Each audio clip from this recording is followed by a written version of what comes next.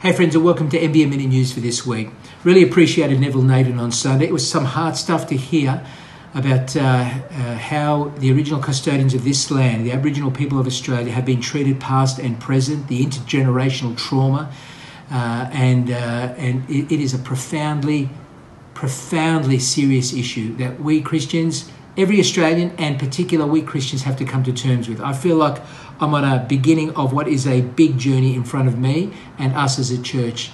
Looking forward to thinking through how we can support an Indigenous ministry in some small way in response to how we have collectively treated the people of this land, whom God has originally entrusted this land to.